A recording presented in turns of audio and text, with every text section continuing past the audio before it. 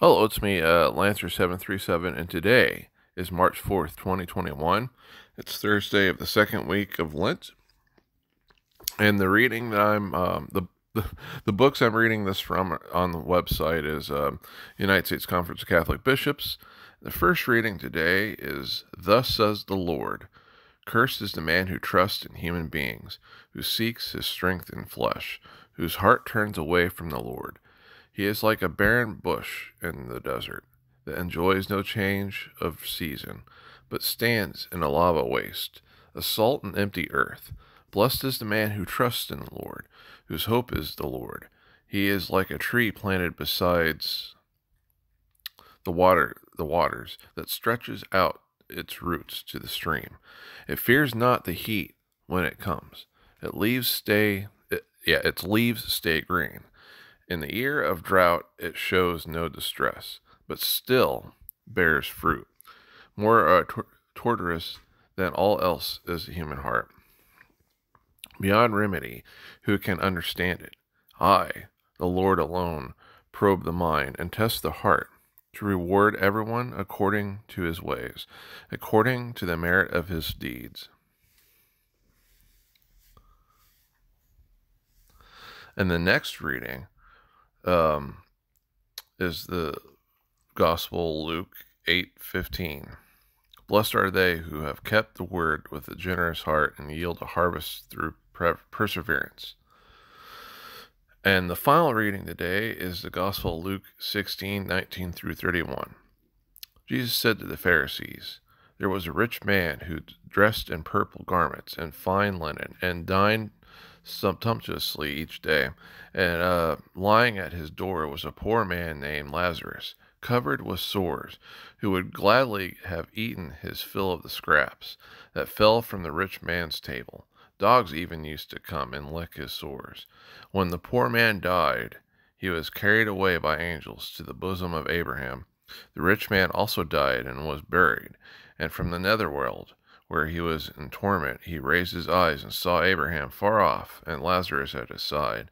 And he cried out, Father Abraham, have pity on me. Send Lazarus to dip the tip of my finger in water and cool my tongue, for I am suffering torment in these flames. Abraham replied, My child, remember that you received what was good during your lifetime, while Lazarus likewise received what was bad. But now he is comforted here, where you are tormented. Moreover, between us and you, a great chasm is established to prevent anyone from crossing who might wish to go from our side to yours, or from your side to ours. He said then I beg you, Father, send him to my father's house, for I have 5 brothers, so that he may warn them, let they too come to this place of torment. But Abraham replied, They have Moses and the prophets, let them listen to them. He said, Oh no, Father Abraham, but if someone from the dead goes to them, they will repent.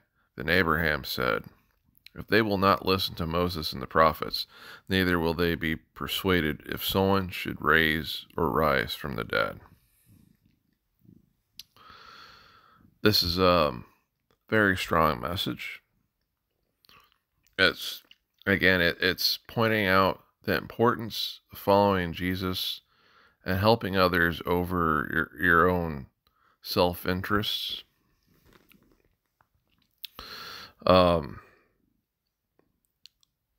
It also talks about how difficult it is for people that are absorbed in their own self-interests to do the right thing, especially if it's harming people.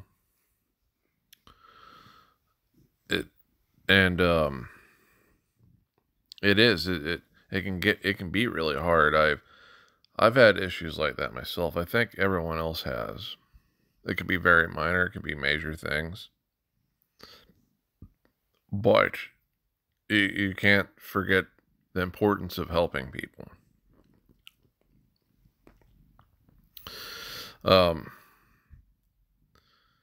Let's see, we're going to go to the first reading again, because there was something interesting I wanted to point out with that.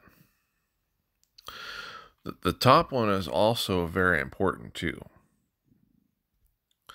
There's lots of trustworthy people, but we are all just people.